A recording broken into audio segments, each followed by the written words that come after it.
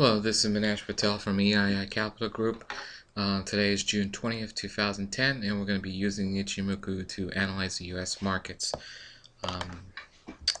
Before we begin, this is a disclaimer. These presentations pretty much are for educational purpose only. All charts are either in Thinkorswim or TradeStation. Most of the charts today will probably be in TradeStation. Here are my contact details. If you go to eiicapital.com, you can go to discussion board, post any questions or answers. Any questions you may have in regards to videos, any analysis that we're doing today. Also, there's wiki, free videos, and stuff like that out there too.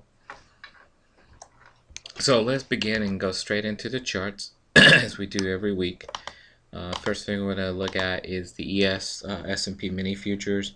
If you look on the ES mini futures, we're going to zoom in,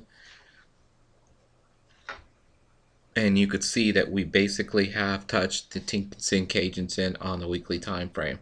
So we're right at a major resistance level right now. In fact, we've kind of got above it a little right now, but we're pretty much right out there. The key is the Chicago. They've still got some ability to move in the price. So really, you kind of want to see what happens right exactly when it gets up to here, which is like the 1137.53 on the weekly time frame. If it has breaks that barrier, then it's got a chance to go and retesting the highs over here, pretty much right there at that level. You probably can't see it. There we go. But a lot of people are going to be looking here at 1137, especially since this kind of looks like a head and shoulder pattern. As you can see, the future cloud is basically very bullish. Chicago will get momentum as this goes higher. So on a weekly time frame, it is very bullish for the ES mini futures. Let's go look at the daily time frame. Daily time frame. If you look at the daily time frame, let's shrink this down a little. You could see that this is now starting to set up for a bullish trade. However, if you look at here, you have a future Kumo cloud is bearish. Also, your Chicago's in the Kumo cloud, and the Tenkan-Kijun is bearish. So what hopefully, I think what's going to happen here is you're going to get a pullback somewhere to probably around this area right here. My guess is somewhere right there, or anywhere right here.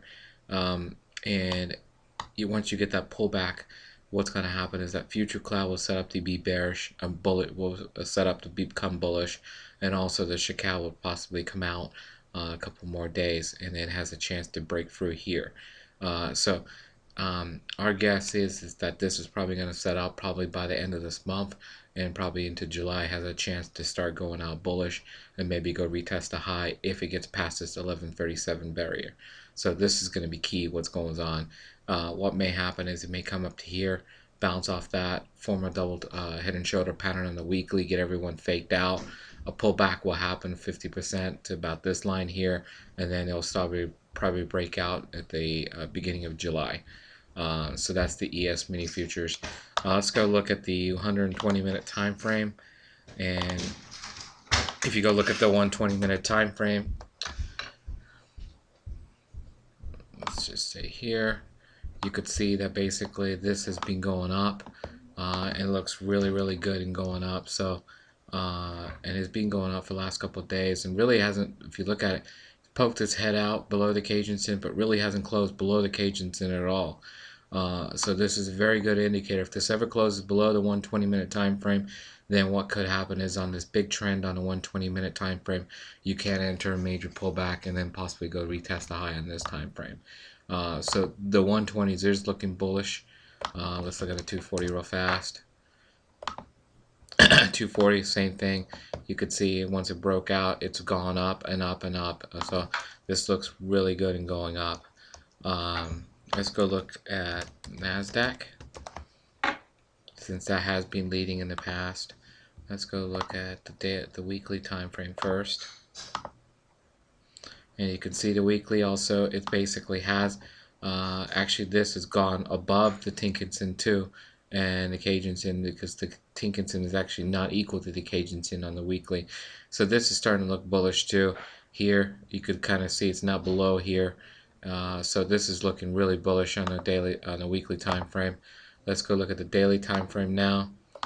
And if you go look at the daily time frame, this now has poked its head out of the cloud.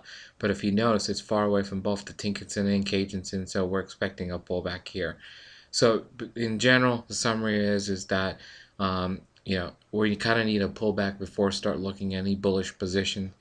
As far as bearish is concerned, definitely wouldn't play these markets bearish right now until you get a clear sign of it breaking below the Cajunson again or the Tinkinson.